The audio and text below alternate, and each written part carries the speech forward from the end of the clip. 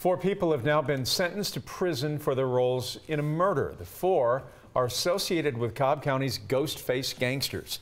Police say in 2015, the defendants lured Alexander Ayala to Black Hawk Trail in Mableton and killed him. It was 2 days before the victim's body was found.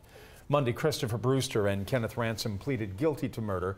They were sentenced to life. Last week, 2 others, Chelsea Walker and Jason Chester, were sentenced to 40 and 25 years. Ghostface, as you may know, is a criminal street gang with Georgia roots.